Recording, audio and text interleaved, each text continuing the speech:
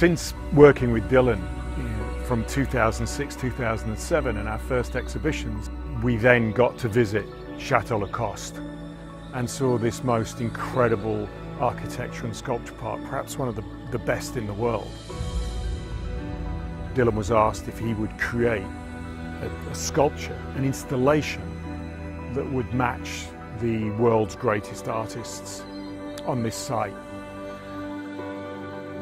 And this is 4.5 years. 4.5 years project that Dylan has created this train car. Dylan lived in Hibbing, Minnesota. He was surrounded by rail cars and of course the ironworks, and he said you could smell it and taste it.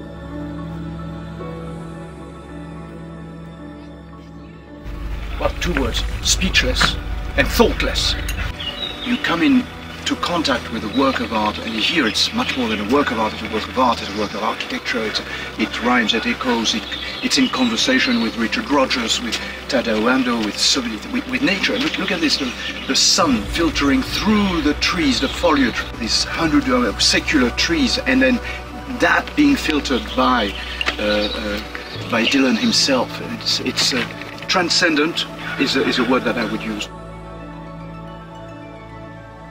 And this very spiritual installation that you can stand in, and it's contemplative space.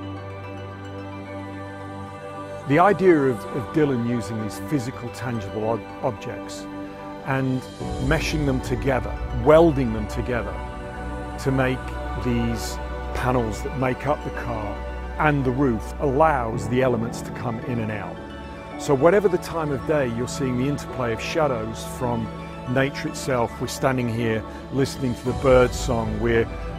Whatever the time of day, this morning the mists grew up, and there is this unbelievable sense, this lyrical sense of what Dylan is trying to create. And the culmination is the largest ever installation that he's created here at Chateau Coste.